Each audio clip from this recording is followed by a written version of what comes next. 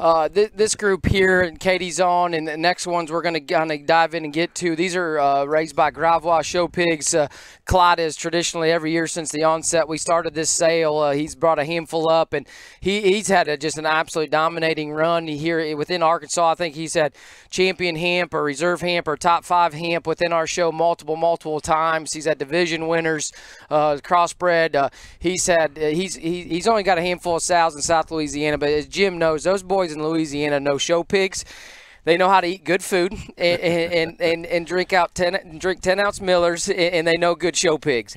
And Clyde is as good as any of them, and me and him have been best friends for a long time, and we've had great success together down there in Louisiana in bringing these up this way. We split duties. We sent a trailer and met him and got these up here. He headed to Brockman's and took pigs to Brockman's farm sale this weekend. Just one of those kind of tag teaming and getting everything one direction or whatnot. And so I don't even know if this is the first one that we'll read about or you guys will listen to me on the show pig deal, but that's what these are, is this. And this one's another one, unique pedigree, One Truth, No Stranger, Crickets, Rockstar. That old Rockstar sow actually is a Hilty sow that goes way back. So good stuff on the back side of there.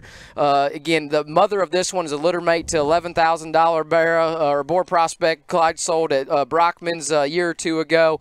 And so good stuff back in there. Really cool blue color pattern on this one. And Clyde always brings us some special ones, and it looks like he did so again. This is a unique blue gilt.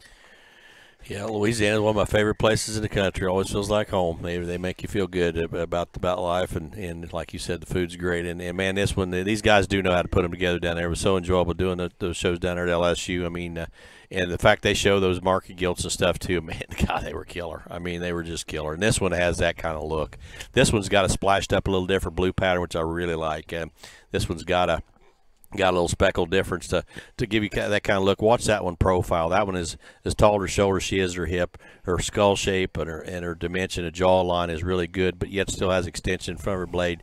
She ties in good at the top of her blade and levels in her top and out through her hip with an abundance of muscle. Everything squares up really good going directly away. It's going to be a very fun one to feed. Man, that one's going to have a very striking look. Color, pattern, type, and kind. That's kind of where it's at, 2-7.